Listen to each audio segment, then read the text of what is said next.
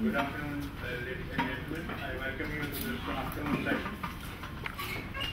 We have been talking about the global crisis this morning. And this session basically is concentrated on the effects of the Pakistan economy, right? The local effect of this. Mr. Sadeq said that in the morning, he mentioned that Pakistan economy has historically been open and it was not immune to whatever is going on globally. Salim Raza he talked about the role of regulators, and he also touched briefly on governance issues. And we are going to see that recently an article was published in Dawn, and it also mentioned a few points that I want to hear. The impact of the global financial crisis, what is this going to be on Pakistan? The negatives are mainly due to the existing state of economy and governance issues. It says the negative impact of the global events is not going to be very significant here, because Pakistan's financial market and banking industry has a very low level of international linkage. And it says generally international trade should be affected due to people losing jobs in US and Europe and buying power reduction, but Pakistan would benefit from the falling commodities prices. Right? So, I mean, it can be an opportunity for our economy also. It says, I mean, for example, essential commodities like oil, if the prices of oil decline, we are going to benefit from it. The cost of production is going to reduce here. And another thing that it says is that we are not at the higher end of the exports. We are not exporting Mercedes or car or luxury items. We are at very essential goods. So we are not going to be affected by this. And basically our commodity exports are going to get a boost. One negative. Another thing, it says that the growth rate is already at the rock bottom of 2.4%. So, I mean, it can only, at this rate, our linkages are already too low to be affected by foreign factors. So, one negative point, possible thing is that our people working outside, because the foreign remittances is one of the major sources of foreign exchange earnings for us. So that may decline because our people may lose jobs. But on the other hand, it also says that it may be a temporary effect, because I mean, those people who come back with all that money that they have earned for the decades, so they are going to involve themselves into some entrepreneurial activities there, and that will ultimately, in the long run, it will be good for our economy. Some points that I also noted down from the prevailing conditions, that we have to concentrate upon is the prevailing law and order situation here. Unfriendly regulatory environment for local investment, that is there. The bureaucratic procedures, they are hindrance and speed breakers type of thing. The potential regulations that look more at the financial standing rather than the earning potential. Give you an example. These banks, so many banks, they have offered these personal loans up to 500,000 rupees without asking what are you going to do with this. Right? They don't look at the productivity of that loan, the usage of that loan. This scarce resource, this should be. This seems to be an inefficient use of those loans, that resource. So I mean, Soomro when he was acting as a chief of the bank, Euro Bank, he said that rescue funds, they will be at the tougher conditions, right? So why only that? Why only that? Why don't you? I mean, why do you let things go in the wrong direction, and then if they are out of control, then you come up with these tougher terms? If you start managing them right from the beginning, it will be efficiently used and it will be much more productive. So that is there. Absence of guidance and training to start business for potential entrepreneurs that return to Pakistan. That is there. I mean, for example, if we take again talk about the Turkish economy, those people are returning from Germany with their money, and they're starting. They have contributed a lot to the progress of the Turkish economy. So I mean, we can have the same benefit, that kind of benefit, if we have some setup here to train those people who are coming back, to give them opportunities to have incubators and things like that. An estimate is that at least 7% growth is required to stop the trend of growing poverty. We talked about poverty. Dr. Ishrat in the morning said globally the poverty has reduced, but in Pakistan, what we see is that the poverty is increasing. So we have to stop this trend and reverse this trend. So an estimate was that at least 7% growth is required to reverse this trend. So I mean, all those things, governance issues are there. So I invite Dr. Mushtaq sir, because he is the Chief Economic Advisor of the State Bank of Pakistan, part of the controlling body here. So he will be enlightening you on these issues. Chief Doctor.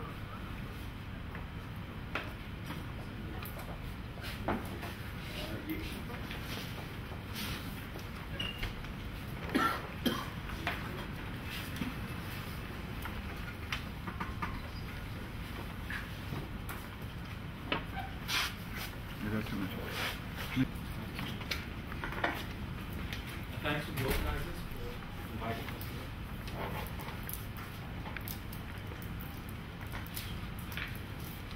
Ladies and gentlemen, good afternoon. Hopefully, it will be a good afternoon. I have a tough act. I think the previous session was quite engaging, quite interesting. The second point is I will be touching on some points that were raised. Put Pakistan in the context of the talk a little about the euro, what I think.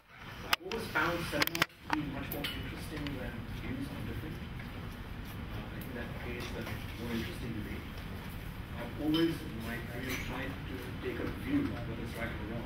So, please disagree as you wish. Not so much. A little high. Okay, I hope you can hear me now. Important disclaimer. There are some journalists here, so I just hope that there is a sufficient amount of professional courtesy that these are my personal views. This is just to give you a structure of the talk. It's going to be in 3 parts. The first being on the euro. And I just want to ask some very basic questions, which I have a view on. It's not going to be too dug into the economic and finance, but even national, political, social issues, which I think are increasingly important. It's clear that the euro crisis is very challenging. The solution will not be easy. Outcome, there's a lot of uncertainty. I have a view, you can agree, disagree. But I think what's more important is what this means for Europe, and perhaps the way we see going forward. The second part is going to be just how Pakistan is impacted. I feel, in a sense, the Dawn article makes my life a little easier because the views are pretty similar. I think Pakistan is largely similar. I'll explain why. We look at the banks, as has been mentioned. We'll show you some numbers as well to show that the exposure is limited.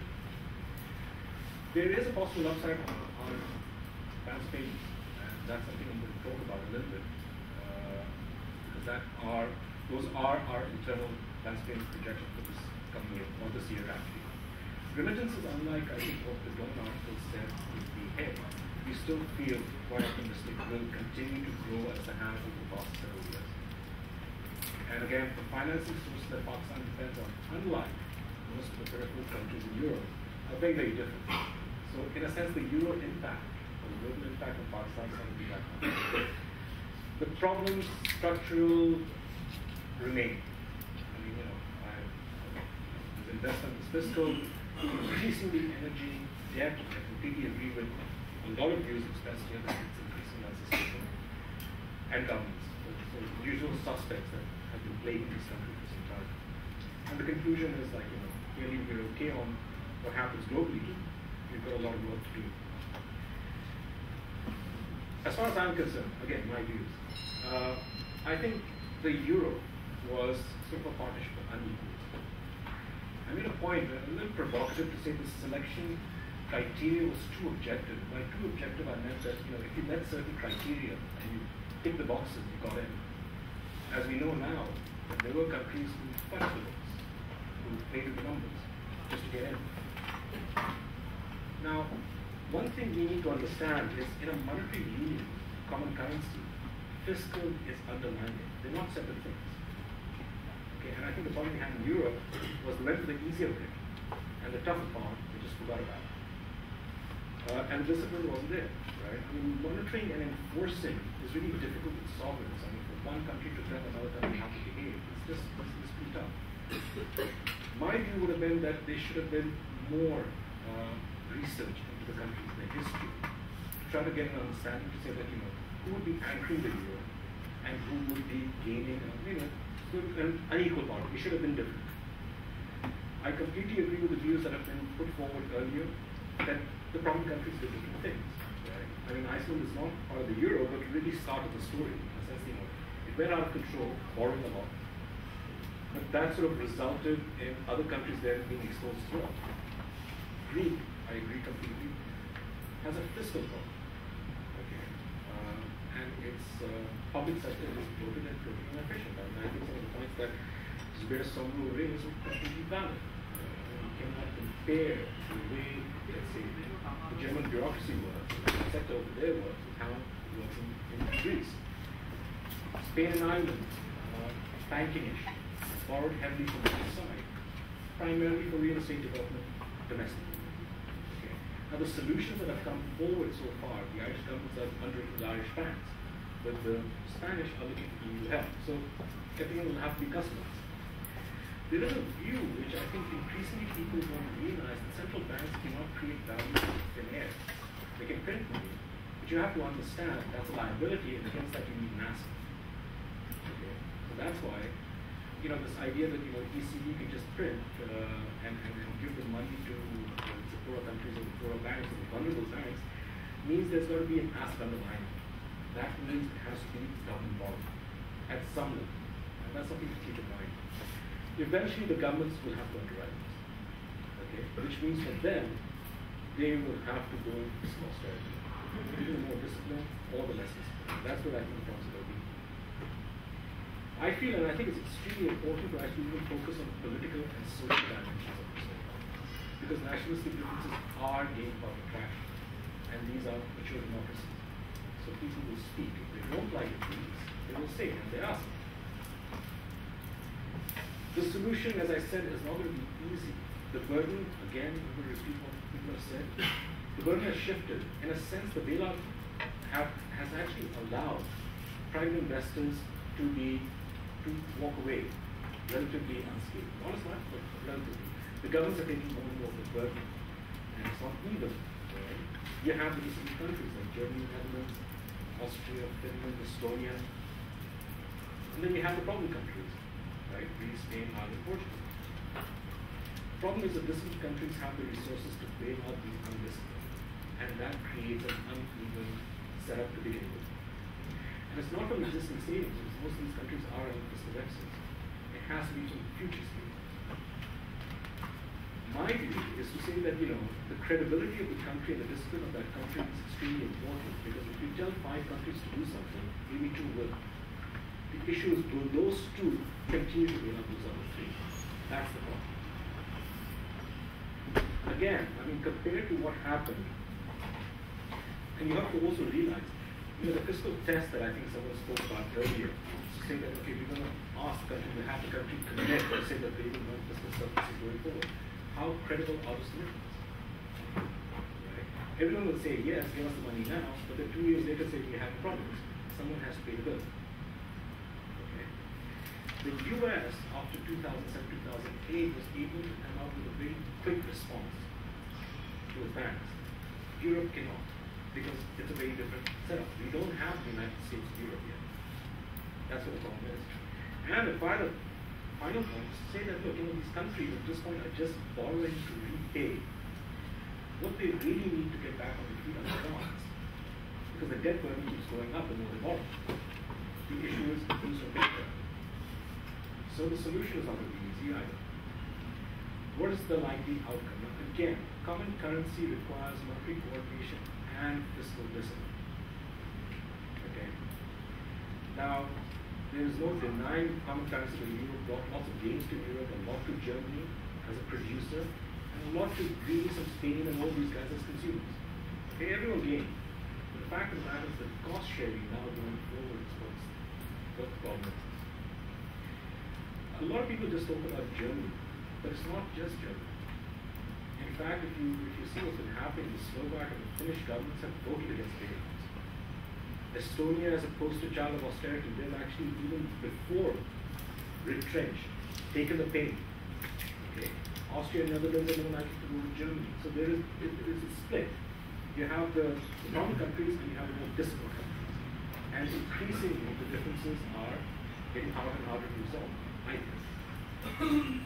Now, this is where I'm going to go on a bit of a limb. A lot of people have been talking about removing European currency. A recent article, I think, came out from JP Morgan saying that the most likely country to leave is Italy and the least likely country to leave is Germany. I actually think Germany may step up. Very radical, okay. But there are arguments for it. And I think the problem is, again, it's public trust, it's social contract. I think the Germans take the social contract very, very seriously. They have to take care of the people, the contingent liabilities in terms of pensions, other social services, welfare. They want to meet it. So, you almost have this situation where Merkel maybe has to say, okay, what am I going to do about future German generations, as opposed to helping out the periphery now and staying liable. And the point is, like, politics and this sort of nationalism that is starting off could gain more traction. So they have to be very careful. Again, as I said, these are the world's most mature democracies. People have a say. A lot of people say the smaller country area would be more sustainable. I feel not an easier, but a more practical way is perhaps Germany saying that, look, I don't know how to solve this problem. Let's go to a Deutschmark, and those who want to follow me. Maybe won't take off it. But at least the perceived obligation that now the distant countries are struggling with will settle down. And that will take off a lot of political heat of the leadership. What is the outlook for Europe? Again, I think I'm just repeating what people have said. But what I'd say is a lot has changed since the early days of the design of Europe and what it was meant to be. You have China, which is now definitely dominant the world economy.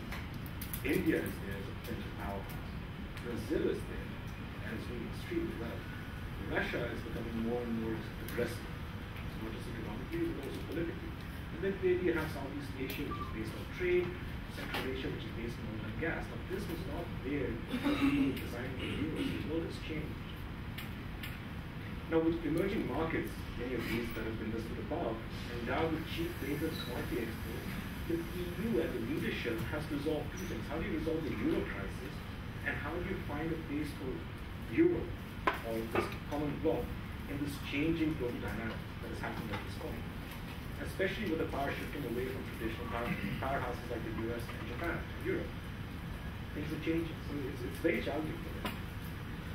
My own view, again, is a little different, is like I think the EU members, or even the EU as a bloc, may go into consolidation to protect what I think are already very, very high standards of living. And I think you can see a little bit of that in terms of the nationalist sentiments that are beginning to rise, this anti-immigrant political parties will become increasingly vocal. And that has to be factored in how this EU crisis will pan out. So bottom line is, I think the slowdown in Europe is very, very real. And it will continue later. And I think the OECD will be impacted. So we are talking about it a bit. Why is Pakistan insular? I'll just give you a little bit of history, which I think most of you will know. Late 80s, early 90s, trade and capital flows, private sector, really replaced IFI and bilateral assistance. The flow of resources, the motivation for it changed. You had the Asian tigers in the early 1990s. You had China slowly developing its ports, becoming a manufacturing hub in the world. India started opening up after the foreign exchange crisis and growth in such investment destinations. Pakistan, on the other hand, suffered from a structural FX problem, more or less right up to the end of 2001, up to 9/11 effectively. With inadequate FX reserves and political instability and some policy reverses and all this stuff, we effectively missed the boat. There was a lot of talk, I remember, the political governments of trying to promote Pakistan as the next Asian idol. But that was, I think, a lot of wishful thinking. It didn't happen. Right? After 9/11, you know what happened. There was, yes, a boom, credit boom. Okay. But I think what we see now is like this religious extremism and terrorism has taken over. Because these non-economic factors for why Pakistan's economy is not doing well. But again, the problem is still the same. Tax reforms are not happening, inadequate and mispriced energy, which is resulting in the sort of shortages we see. Floating investment, which is something that we are at the state bank are increasingly concerned about, hemorrhaging PSEs. So what do you have? You have a booming domestic debt, crowding out, stubborn double-digit inflation, and very little investment. Now, unlike the countries that are driving the global economy, Pakistan's trade flows and the domestic economy haven't changed that much in the past 2 decades. Many of the countries, the ones who are leading it, have. We have not. So in a sense, like, we didn't get the best parts of it, but we're also protected from the downside, in a sense. Are Pakistani banks exposed? Because in any sort of financial crisis or what have you, the fastest conduit for the impact is the financial system. Realize that Pakistan's capital account is not fully closed. Still, there are still limits on the exchange of PKR into foreign exchange, right, for approved transactions. There are also limits on foreign exposure of Pakistani banks in this system. But the domestic banking system, a very small number of our branches are operating overseas. The share in terms of overall profitability or total assets is small and falling. Okay. Lending, sort of traditional lending, Sabih Bank, London lending to some British corporate, very little. Most of it is traditional trade finance. Okay, so our banks are not exposed to whatever happens outside. People are saying foreign currency deposits, we have them, we place them outside. It's the problem now. FE25, the cap 20% of the total deposit base, only at 13.5, so we're not even getting to the boundary. And as you can see in the lower graph, the actual amount of dollars invested overseas is so small. So again, not vulnerable. And realize, all said and done, although we have a requirement that only, these FE25s based outside can only be investment grade, the amount is very small. And also realize that even the credit crisis 2007-2008 really did not have much of an impact on the Pakistan banking system. We had a problem in 2008, but the root causes of that problem were they were domestic. Are our exports vulnerable? This gives you an idea of how our exports behave, these scores of categories. We just talked about 4 broad categories. Low value added final products, primarily textile. Intermediate inputs, also primarily textile. And then you have rising chemicals. Again, it's no news. We are on the low value added side of things. T-shirts, bed sheets, towels. We are still exporting cotton yarn, grey cloth, which is processed abroad. And other primary commodities like rice, have no income inelasticity.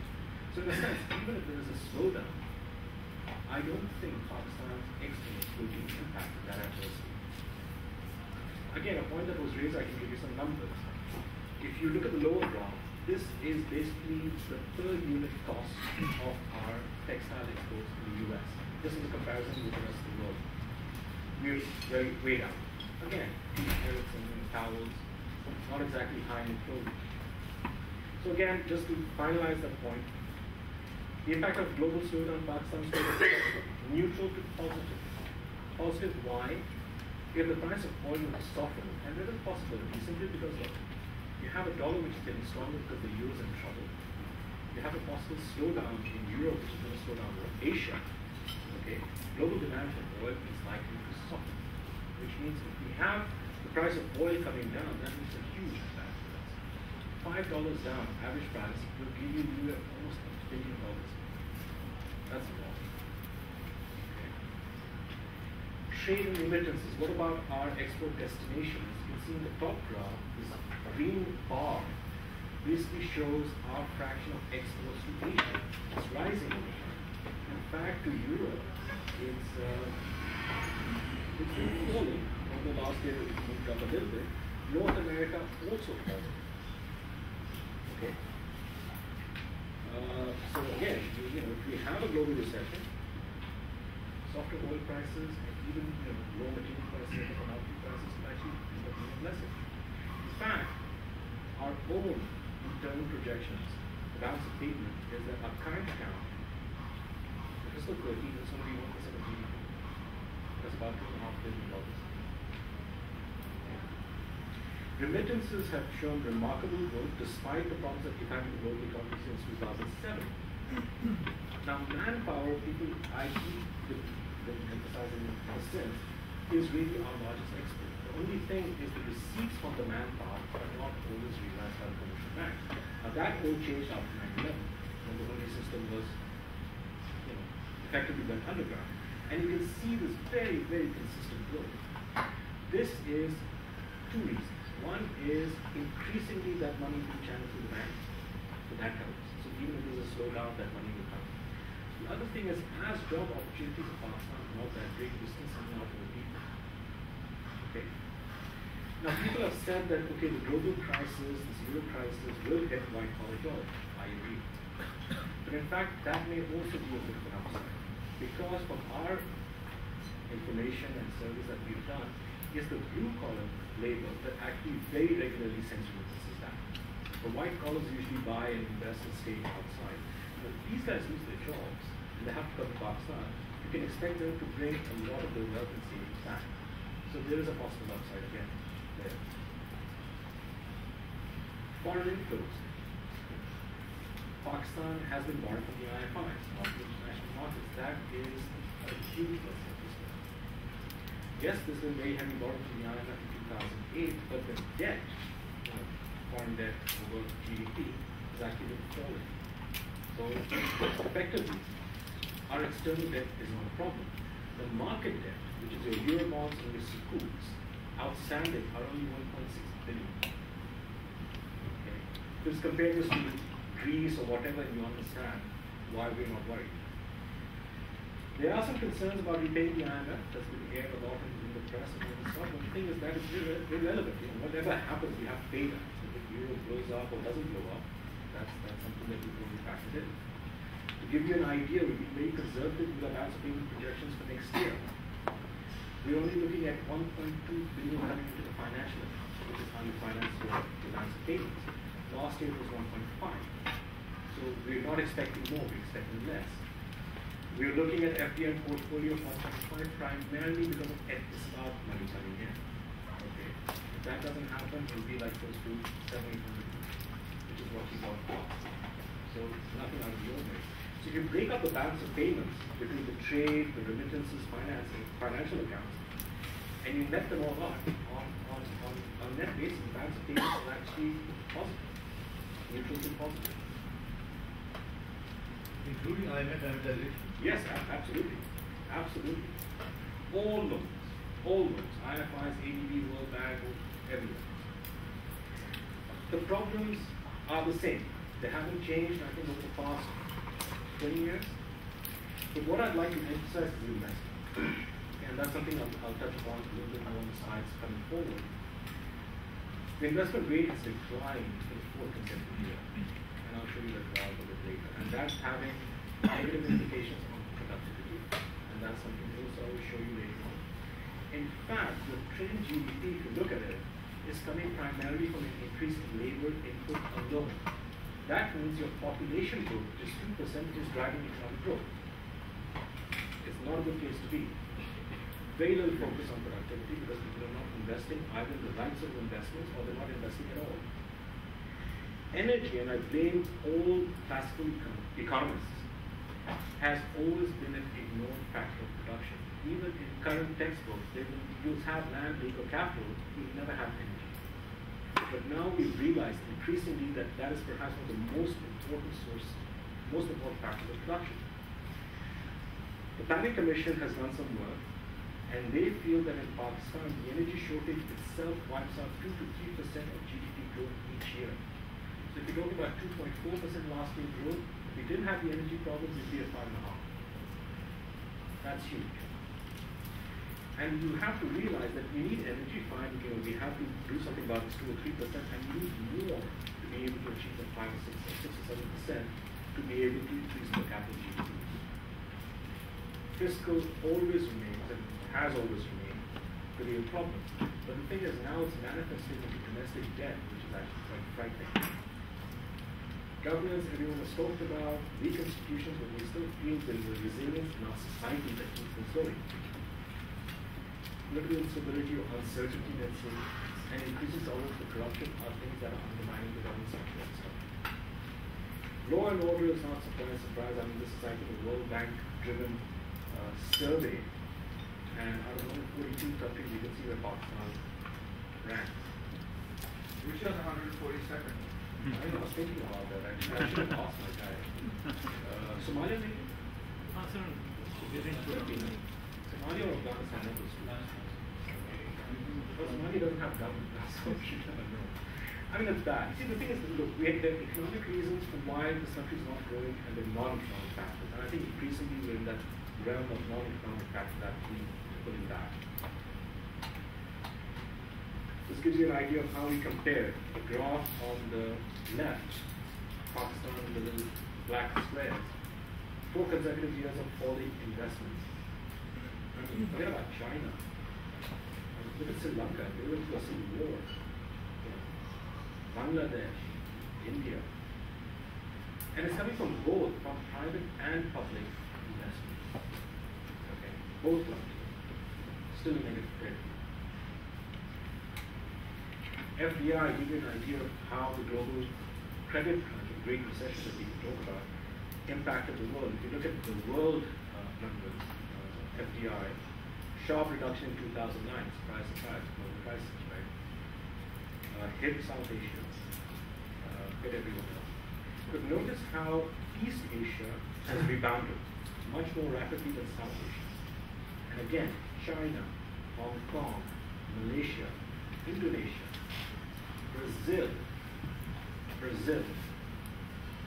mean, the BRIC countries that people talk about, there's not credibility there. They are now driving the global economy. Pakistan clearly is not that good. Low productivity constraints, I think these are just some numbers just to give you an idea. Capital per labor, okay? Pakistan low and falling. Again, labor is increasing, more investment. If you look at productivity of labor as a proxy, GDP per labor, again, Pakistan is very low. In fact, our own research has shown that about 65% of Pakistan's GDP growth comes from just labor alone. That's it. It's just our population is effectively, in many ways, driving economic growth, which is not good. Total factor productivity, a measure of long-term change in technology and institutional capacity of the country, also very important to determine what they call the solo residual, if you guys remember. Pakistan's lower again. If you look at the lower table, just one quick thing I just want to show you, it's just as capital per labor over time, Pakistan has gone from 2.3, 1.1 to 1.11, consistent downward trend. Our investment rate is actually one of the lowest on record. Okay. Energy. We'll go through the numbers a little bit. Let me tell you what this graph means. Just in case interpretation is a little difficult, I'm going to jot this down. For the last year, fiscal 12, what this number suggests or says is about 45% of peak demand for electricity was either not generated or lost in transmission distribution. Okay? So it's not the capacity, we have the capacity, it's just we're not using it. Almost 45% of your electricity, okay, has not been used for that. This is a big problem. How it affects industries is pretty straightforward. Downtime for machines, greater cost for enhanced generation. Obviously, disproportionate impact on energy-intensive or high-tech industries, which is the way we should be moving. Okay. Small firms cannot survive. Minimum actually destroy people. Labor intensive. gas shortages across the board, fertilizer, textiles, steel mills, glass, vegetable oil, edible oils, hits them all, reduces electricity production, and because of that we have to depend on furnace oil, which is expensive, has payment pressures. And again, I'm just repeating the thing, is that 2 to 3%, well, that's true. Can I ask a quick question? Sure. What is it mispricing that is causing the excess capacity not to be used, or is it other factors? Again, I think a certain amount is mispricing. I mean, in the case of gas, I think it is. I mean, I have a slight article that households get gas way too cheap. It's just completely out there. That, if it is channeled towards even the generation of electricity, and we did an internal paper at the State Bank about it, you would have a net Pareto efficient outcome. You know what I mean? Because I mean, gas is so cheap for households, they overuse it. So it's a bit of mispricing, and then obviously people will say that they get a generation cost, and what you get from billing is gap, and that's what creates a circular debt problem, right? So, you know, there's a bit of both. Can I just go through the whole thing and we can have questions and answers later as well? Price का जो बात था, उसके लिए क्या कहता कि distribution companies, if they send out 100 units, they get the payment for 30 units. So it's not a pricing issue. It's the pricing I'm talking about gas specific. No, so it's not a pricing issue. Well, we'll have that later. Okay. Sure. Fiscal. The red line shows you our fiscal deficit. The percentage of GDP should obviously come from being a little optimistic about it. I hope we can do it. They're targeting 4.6% for this fiscal year. But the burden has been increasing as a percentage of GDP. Tax collection, I think this 8 to 9 is wrong, it's actually less than 10 because you have to actually include the federal and the provincial government, so I should make a correction there. But the problem is the tax GDP ratios are consistent. It's a big problem. Expenditures in the larger scheme of things have been contained, but the spending mix is a problem. Untargeted subsidies, famous loss-making public sector enterprises, you know, the normal story, squeezing out what should happen, development spending, you know, which is crucial obviously for productivity. So it all links up. You have a productivity problem, you have an investment problem, the government can't invest because current expenditure of the government increasingly are higher than budget.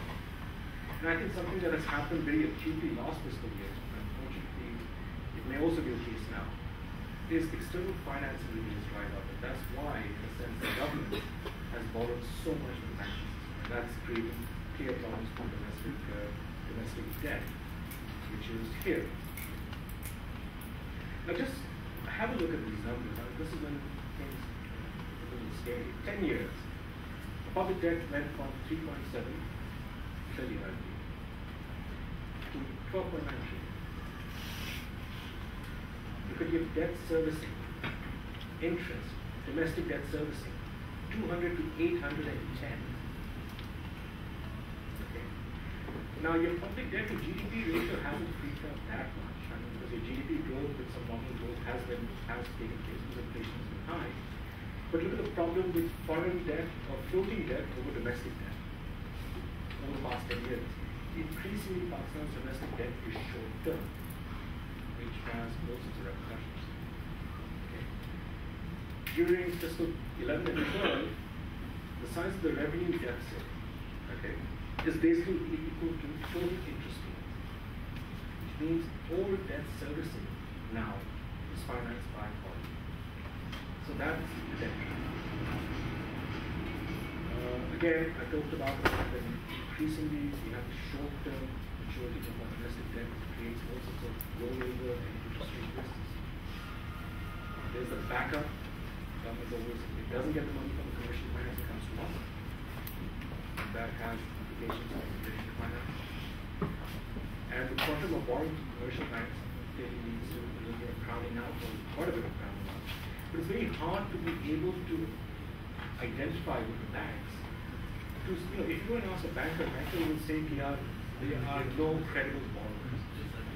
You go and talk to a commercial enterprise, and the banks are not lending.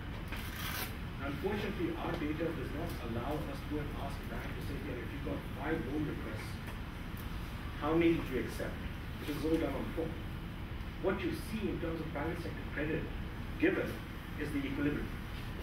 Right? So we can't tell that we have a view that's a bit of both. It's not a one-sided ticket. No. I mean, the thing is, you see, the problem is we don't know if it is the lack of credible borrowers coming to the commercial banks, or whether the commercial banks are just more interested and more comfortable lending to the government, right? Because if someone comes to a bank for a loan and gets rejected, it doesn't get documented. What we see in terms of loan banks lending is the final product. Huge self-selection. Yeah, absolutely. But the problem is the crowding out, not like selection by the banks. It's basically the crowding out by the... Well, that's a debate. No? Yeah. We don't know. We don't know. Let me just go through the next couple of slides so that we can take questions. Again, governance. We talk about it all the time. I thought I'd put a little bit more meat into it. There's an indicator that the World Bank has been doing since 1996. It's based on 6 different things. You know, voice and accountability, stability, government effectiveness, regulations, rule of law, corruption. Pakistan's not doing well, clearly. But it's getting worse. I think that's the bad thing. The trend over since '96 is not getting better.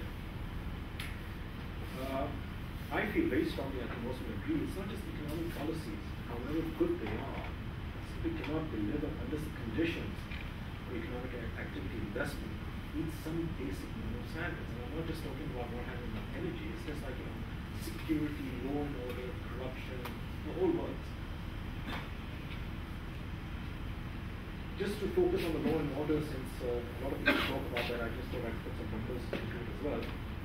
This just gives you a comparison of how we are, just in terms of law and order. Okay. People have no confidence that rules will be followed, and that's a huge issue in the investment. Quality of contract enforcement, property rights, effectiveness of the legal system. These are all detrimental to investment, and that's why we're not surprised where we are. Okay, final slide, just to summarize what I've already said. I think the euro crisis will take more time. But it may also pave the way for a certain amount of consolidation taking place. Individual countries looking out for themselves may happen. I feel the double recession is already in play. You have a lot of global leaders talking about the economy because it's good for confidence. I mean, if you see all the capital signs, to me the trend seems pretty clear. Pakistan may have missed the Asian there, but it did. But now, on the positive side, we're not wondering. So, we're sort of like moving along. The challenges remain strictly domestic. I mean, become more acute. But increasingly, it's these long economic factors that are also driving why investment is so low. Inability to implement fiscal reforms is squeezing the economy to almost dysfunctional levels. I mean, fiscal, you want to talk about circular debt in the energy sector, which is one of the reasons why we have idle capacity. The circular debt has its genesis in a fiscal problem. Right? If the government had the money to be able to give the discos the difference between the cost of generation and what they get, you wouldn't have a circular debt problem. So it all comes down to fiscal. Any shortage has gone beyond economics, social, political, and I think going forward in these elections and what have you, is going to be perhaps the most important issue, perhaps. Poor governance, law and order continues to drag economic activity down. These problems can't be solved by outsiders. The problems are known, the structural problems are the same. It has to be done by Pakistanis. And you just have to focus. So let's say, basically it comes down to the solution. That's all I have, and I'd be happy to take questions and answers on this presentation. Thank you.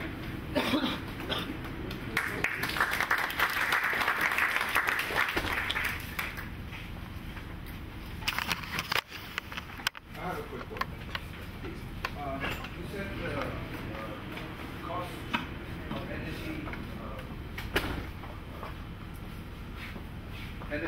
the energy shortages costed about 2 to 3% of GDP. Would you venture a guess as to the cost of GDP growth of the non-economic issues that you I'm not trying to spot at all. No, in fact, I would actually go with this thing, if energy can be 2 or 3%, I'm thinking that non-economic should at least be 4%. And the thing is, understand that the energy problem really has been in, I would say, the past 2-3 years.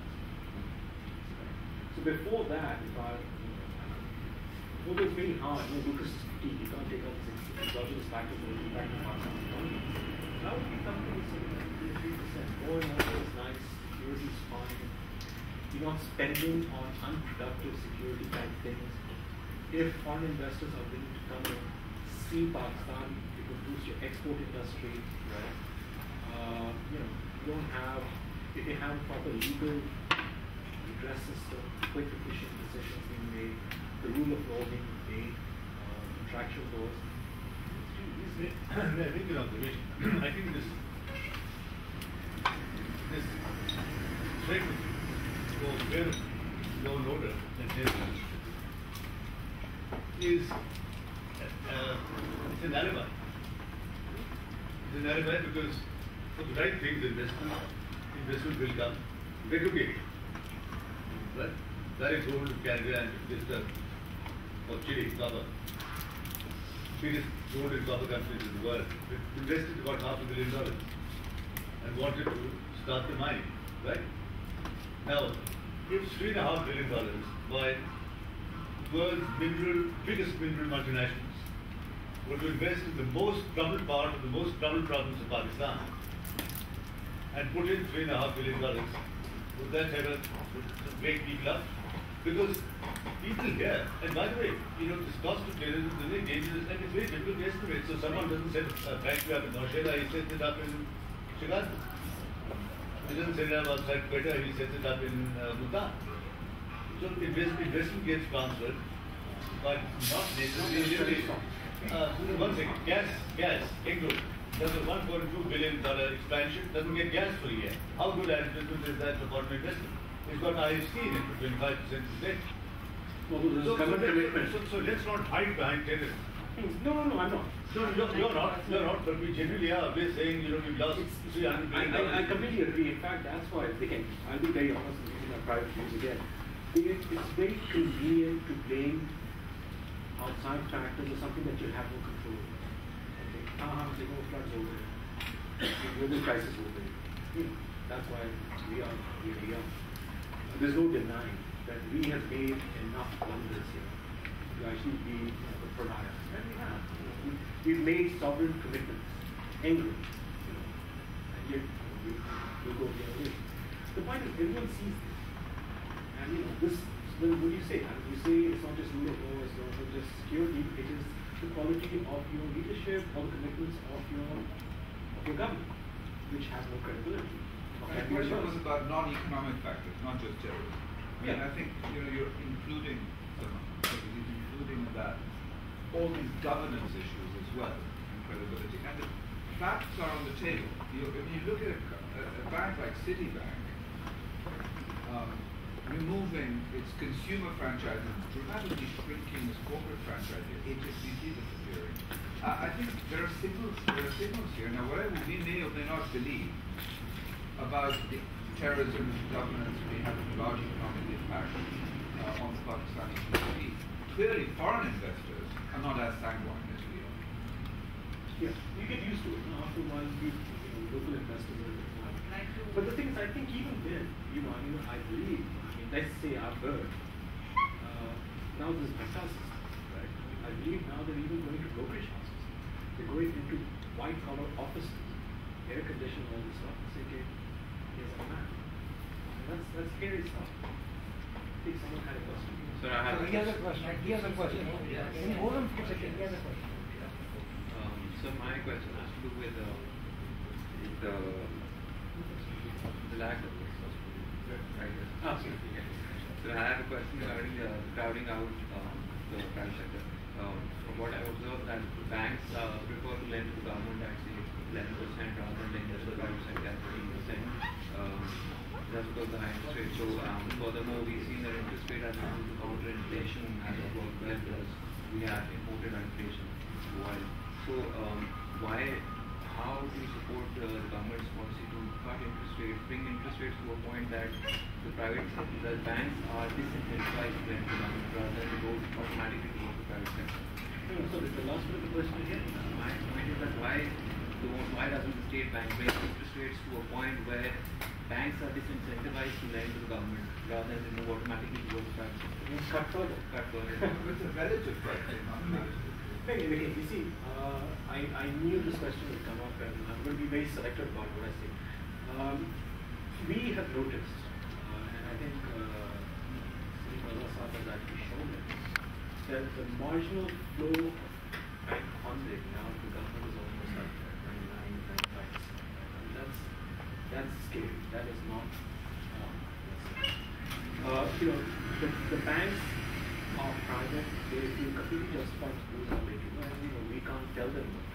That's very different from India or some other countries.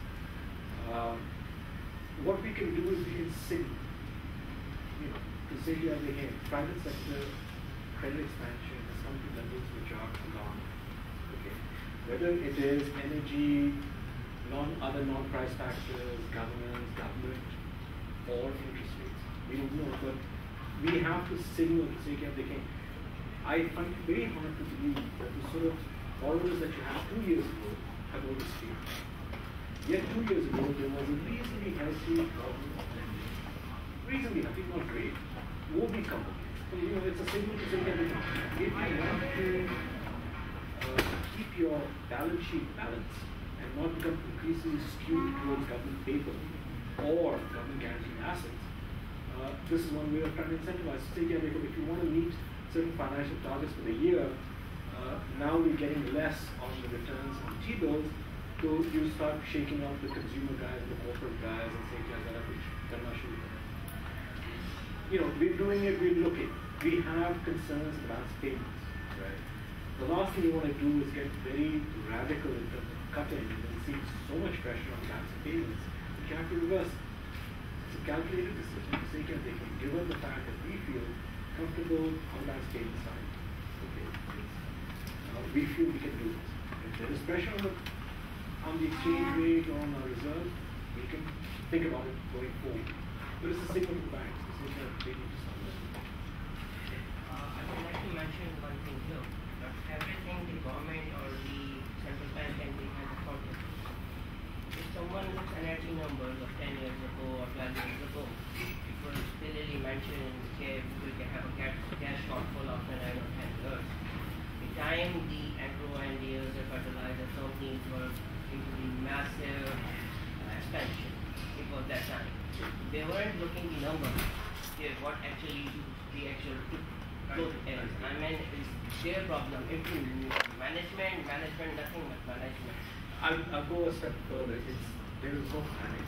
I mean, I think it was almost, I won't say criminal, but when you see a sort of a peaking in your domestic gas supply, to have more users like CNG coming on SC so aggressively, it was not wise. So now they can't get it, the fertilizer guys can't get it, the power plants can't get it, so across the board, no one can get it.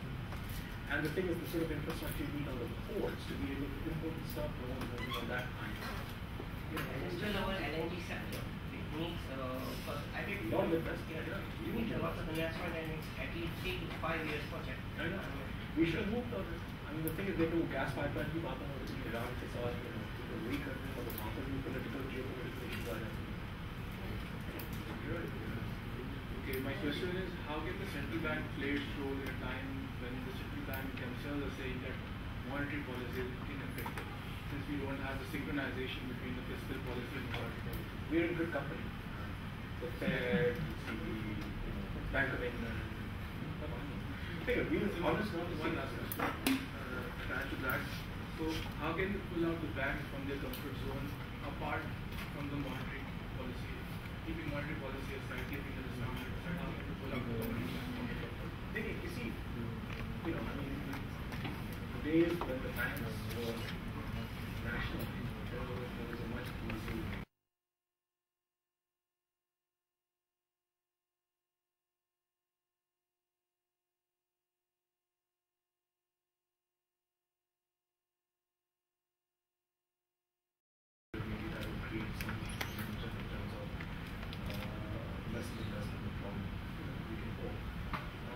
But barring, we cannot dictate terms. The banking system that you have in India is very different. You have a lot of state ownership of banks. You have bank credit. You have, so the system that we used to have 15 years ago. We don't have that anymore.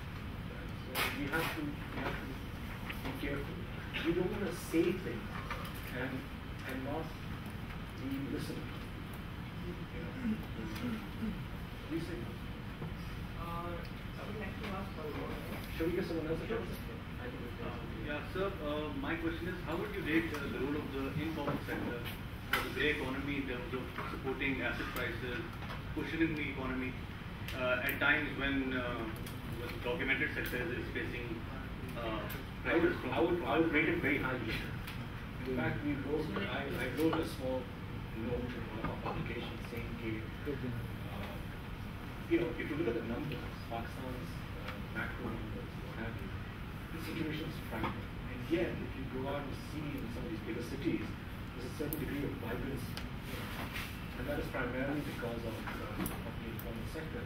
Now, is it pushing asset prices? I'm sure it is.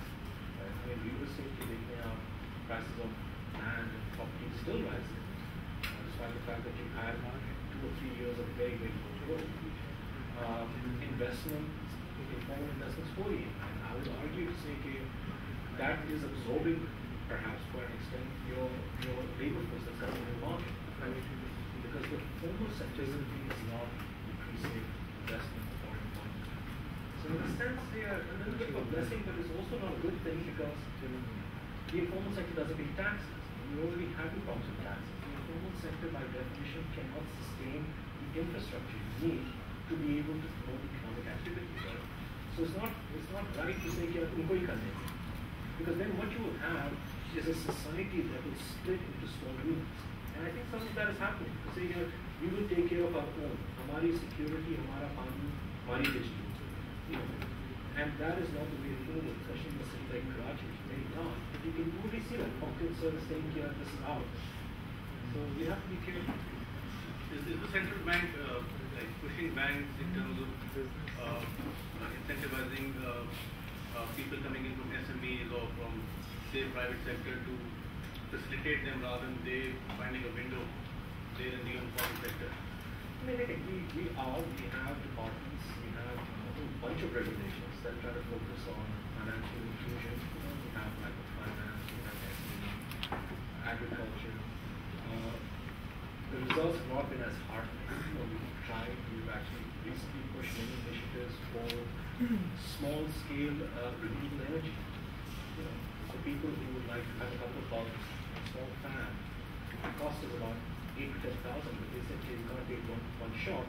If a microfinance bank is willing to give us installments of 6, we would pay. So we're trying to push those things forward. I'll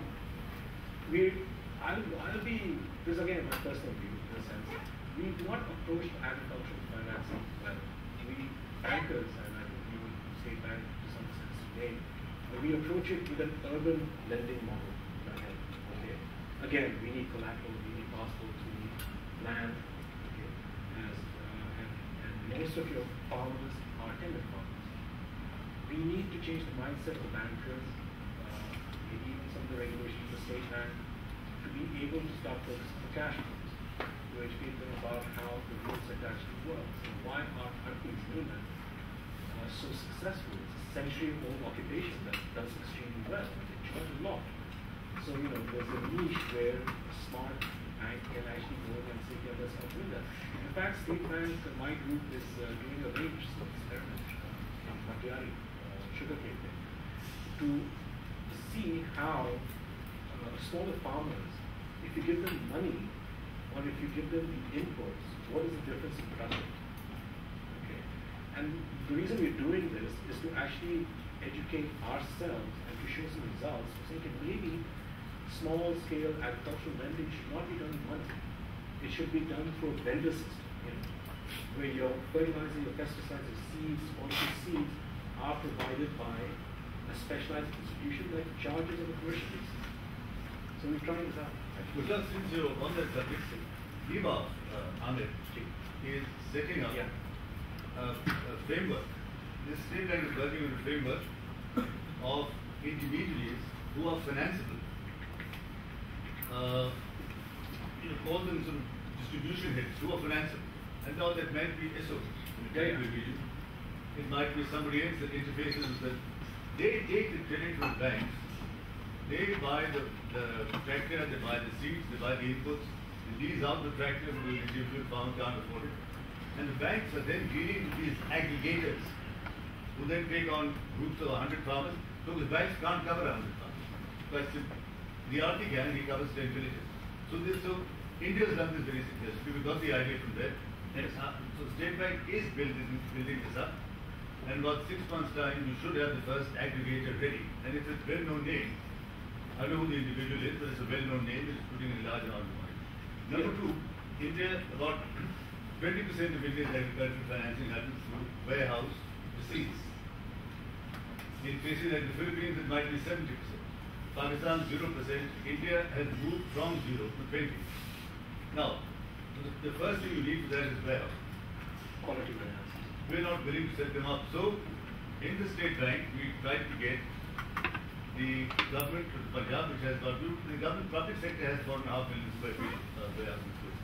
We should try to take over a lot of that warehousing.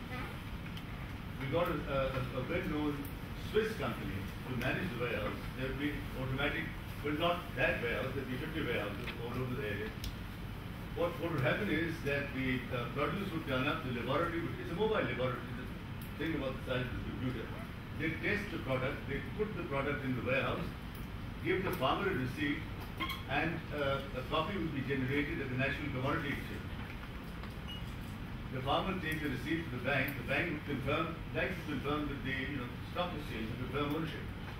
Would confirm ownership and they rather finance it, so that he kept the upside if the commodity price is growing. Or he sold if he wanted to sell. Now we've gone quite far down the line. We've got 4 Pakistani banks to put in equity to trade the company that will manage the warehouse. And this is all going to be electronically connected to the banks and to the National Commodity Exchange. For the first time, we'll have, what does the National Commodity Exchange do? It has foreign exchange in gold. And it was set up to create a forward market in every single agricultural commodity, in dals, in various commodities of rice, in wheat, in sugar. You can't quote one. And you can't quote one if you can't. Most transactions might be financially settled. In other words, you don't have to deliver the physical, but often you do. And particularly in agriculture, a lot of people do actually take book forward for delivery, not for financial transactions. So you need, so they've been idle. They're very keen to join this. So we create, the State Bank has created this company by the time I left, and I don't know where it is, where that's got the banks, it's got the National Commodity Exchange, and it's got the Swiss company as an investor. Now I don't know where it's going beyond that, but those are 2 very important initiatives I'd say that the State Bank has taken to widen finance agricultural finance. We get a lot of bad press in the media. There are initiatives, which actually is Raza is the one who actually started the warehouse receipt system. It's moving along. I think we're still trying to get, I think one of the partners has changed, another bank is having it. But it's about to be So yeah, we're doing things like that. I mean, Nebaf, in fact, this whole agricultural little experiments that we're doing is in collaboration with Ahmed and Nebaf. So it's me here and he's in Islamabad. So we're taking these initiatives because we feel very strongly the banks really don't know how to do it. So we're gonna, I think we can do it. We can help them. Please. Oh, sorry. I'm sorry. She's got the mic. I want to take you back to the beginning of the presentation that there is an immunity to the Pakistan economy because we are disconnected with the international markets. But there is a certain US regulation which is coming in, and currently I think the likes of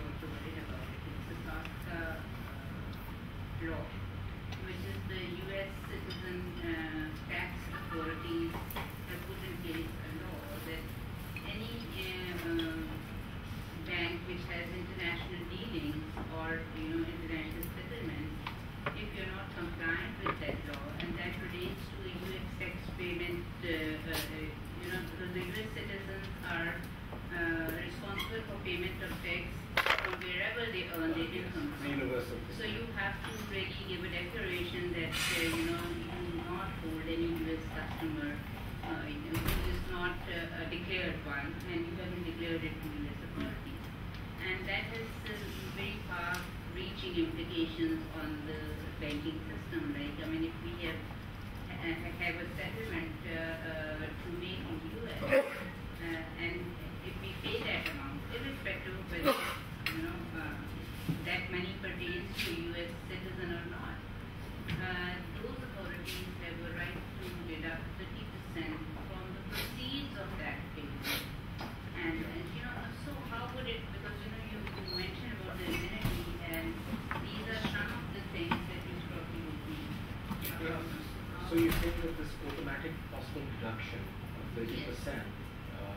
Now, how would just the question? How would that impact what?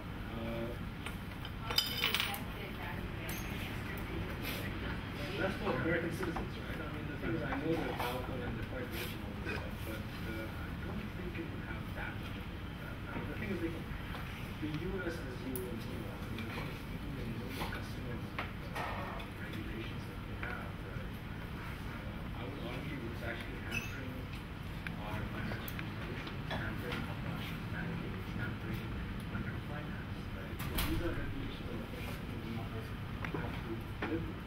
We're already paying a cost. This one I did not know about. But in that sense, it's like, in fact, some people, in terms of the impact of the banking system, so some people get hurt, obviously, but it's not that big. Please. I'm Sabih. I'm part of the investment banking in Citibank. I have two questions. First of all, they're related. No, not that long questions. First of all, the State Bank's recent decision of discount rate cut was in order to promote investments. Okay, as per the statistics, in order to promote private investments. Okay, according to the statistics, less than 1% of the borrowers enjoy 75% credit offtake of the banking sector. That too primarily comprises of public sector enterprises and government. Public sector. Most of it is government. Private sector is market. Like overall, most of it is public sector enterprises and governments. Okay. Our decision is to promote investments, whereas we're already underutilizing our existing capacities. Talk about cement, we're operating at 70%. Talk about fertilizer, talk about automobiles, any sector. So how will this further add to the capital stock in the economy? So again, capital stock can be bargaining, even if it's working capital. Right? I mean, the problem we had last year, or 12 billion that a lot of people were talk about, is fixed capital for काफी हद तक रुक गया for the past 2-3 years. At least the working capital for it, even that has stopped. Right? So we feel that at least if by channeling working capital, we might be able to increase capacity utilization in some sectors. And the point is, you can't force everyone. Like in the cement sector, feels that there is no appetite, no demand, they won't borrow. आपकी जो other बात थी to say that most of your lending is very concentrated. I mean, you're absolutely right. Things like you have many small borrowers in finance, but you have some very big borrowers. And in terms of the share of the pie, the big guys obviously take away the most. We can't change that. I mean, unfortunately, we cannot change the industrial structure of the country the way it is. Right? We can try to encourage and incentivize the inclusion of going and trying to target people who would otherwise not be banked. But the thing is, like, look, the commercial banks that are probably, I'm sure, here, you have your blue chip borrowers, right? Your relationship with your ICIs and the Procter & Gamble is going to be much more important than Haji Abdullah, sitting in a small store in, So what can we do about that? We can't sort of change the structure. So we can say that we want to expand the banking network by targeting people who could otherwise not be banked. But we can't tell banks to say that you're very low enough. We can't tell banks anything. Okay, could there be a ceiling introduced for banks to lend to government? Because government has easy access to banking. That's the budget deficit. If they don't borrow. It's a very interesting story. We've been hearing this, right? To say we want to cap, right? Commercial banks बोले कि इसके ऊपर आप नहीं दे सकते. we have sector exposure on banks to say कि आप textiles पे इतना नहीं दें, इससे ज़्यादा नहीं दें, cement को ये वो बनाना. People said वो government पे भी कर दें. So we said yeah, देखो that's a negative connotation as well. It's like basically you raising the risk. The price to say कि आप government default कर सकता है, right? Which clearly cannot happen on your domestic debt. Okay, you see, let's correct you there because this is a fallacy. It has happened. What do you mean? There have been local currency default. Yeah, I mean, By Russia. foreign Yeah. The foreign exchange linked, but there were defaults. Yeah. No. In the sense, I think Raza was right. Let me spell that out for a lot of people, right? In a sense, a lot of people, a lot of banks actually are also concerned to say that our short-term debt, the government extend our country, which is seen as a default, right? Which is what happened in some of these countries in Russia. Now, we are not thinking of it. The thing is, the government, at this point, right? We do not want to go in and put regulations to say कि ये limit कर दें, ये कर दें, वो कर दें. We're trying to signal, and we're hoping that the banks will balance out the behavior, and we'll see how it goes. Okay, so this is the last question. Because we are It's the last ready to question. end. We'll talk after. Assalamu alaikum, Imtiaz Hussain. As you said, Pakistan has been insulated from the euro crisis. So, perhaps,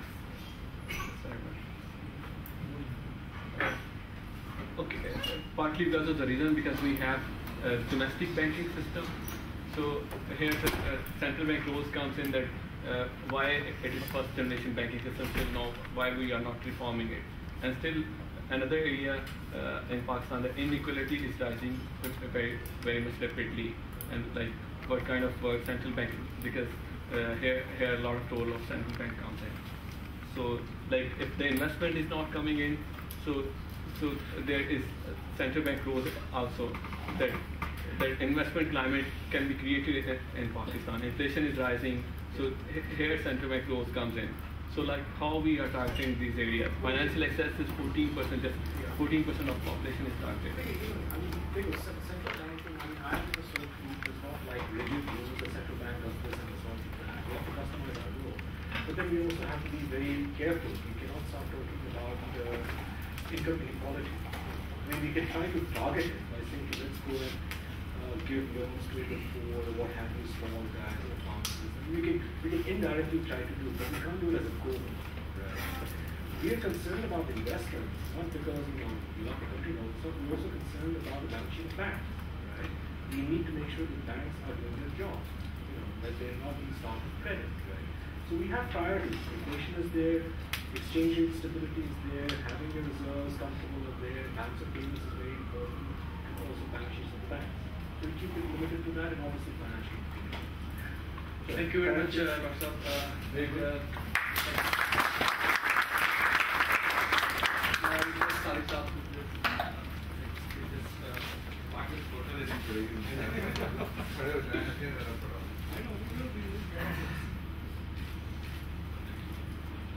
Thank you so much.